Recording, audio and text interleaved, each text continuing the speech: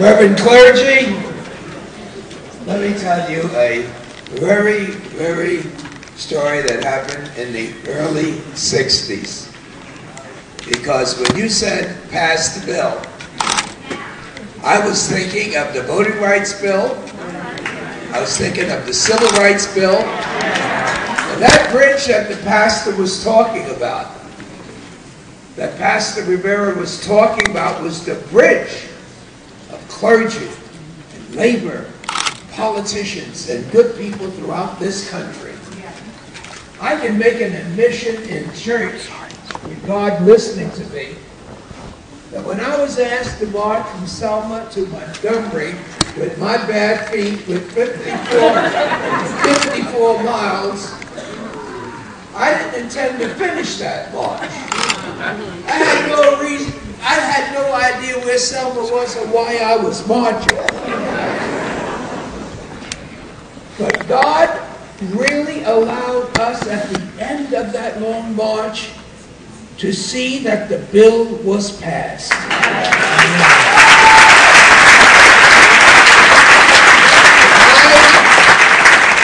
I am telling you that I had no idea that that march was making history.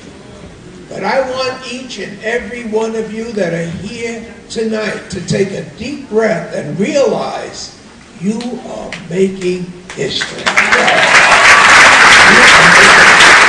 This combination that you have with Lillian Roberts and the union leaders that are concerned, the only reason you have any minorities that are able to get a living wage is because of the unions. It's because of the unions. And to have God on our side, no matter whether it's from the mosque, the synagogue, the churches, or wherever, how can we lose? And let me tell you this, it's not just the compassion of a mother and a child and the self-esteem of having a job.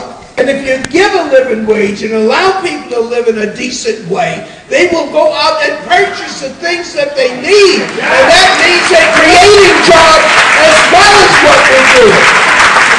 And so I want to thank my colleagues for allowing me this opportunity. But I don't remember Congresswoman Rangel who comes here, or certainly my councilwoman, Inez Dickens, and the author of the bill, Councilman Capel, and my colleagues that are here. We are so honored to be a part of a movement that is not just the economic and right thing to do, but this is the bridge that's going to lead us out of war. This is the bridge that's going to save our kids from bullets. This is the bridge that's going to have us to do the moral and the right thing. This is the bridge that's going to stop people from shooting each other when they disagree. And I feel, and remember what I told you, I had no idea I was making history. And that's what we are doing tonight. God bless you, clergy, for coming down. We got to win this one. And we got to win it big. My God bless you.